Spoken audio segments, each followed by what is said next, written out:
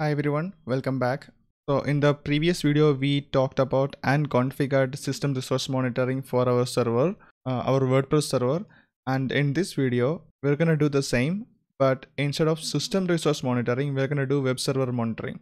So in case of a web server, what is there to monitor? First of all, we need to make sure that the web server process itself is running. So in case of Nginx, we need to make sure that Nginx is running. And in addition to that, we also need to make sure that the web server is actually responding to HTTP requests, because it is possible for a web server to be running but be completely unresponsive to HTTP requests. So these are the two things that we will do today. We will create a process check and an HTTP check. So again, we're going to use our WordPress server as the test subject, and so as usual, we will need an asset that would help us run these checks. In this case, it's a Nagios Foundations plugin.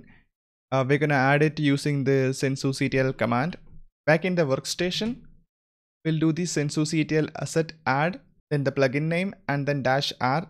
We are renaming it to Nagios Foundation. Okay, so that is added. Next, we are going to create a new subscription called Webserver, and we need to update our entity to use that subscription too. Okay, so I'm gonna update the subscription for this WordPress entity. So we are going to leave the class as agent itself. So as you remember, we have already added the subscription of system in the past. So we're gonna add one more to it. So system and web server. Press enter. And we can see that the subscriptions has been updated. Now let's go ahead and create the check to check for the running process. So the command is as usual, sensuctl check create. This is the name of the check, and this is the command that is provided by the plugin. And we want to monitor if Nginx is running every 15 seconds, and the subscription is web server. Nothing new here. We talked about it several times before. I made a mistake while copy pasting it, and the runtime asset was missing an N. So I just deleted the check using sensuctl check delete. We'll re-add it again. Let me just fix that and enter. Okay, created. Let's go ahead and check our events, and you can see that the Nginx service event is present here, and the output is okay. Nginx is running. Now let's go back to the WordPress server and stop Nginx. And again, back in the workstation, if we do sensuctl event list, well, it runs every 15 seconds. So let's just give it 15 seconds. And now you can see that the output for Nginx is critical. Nginx is not in a running state. So that's what this check does for us. Let's go ahead and start Nginx back.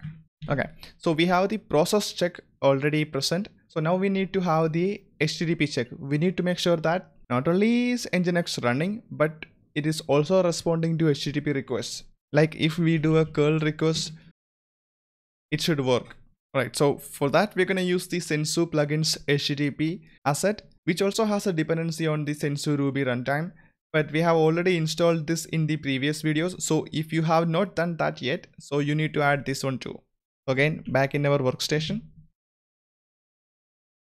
add the asset and create the check.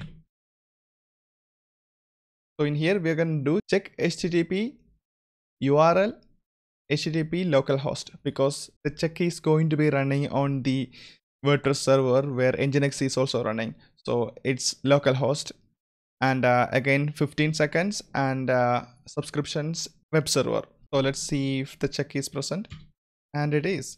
We can see that it is receiving a 200 response. Nginx is working. I'm gonna go ahead and stop Nginx once, and let's do the sensuctl event list.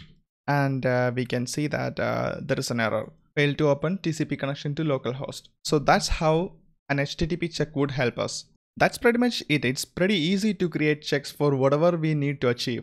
So in this video, I have showed you how to create a check for running processes and an HTTP request. So as an exercise, what you should do is you should create a check to see if MySQL is running.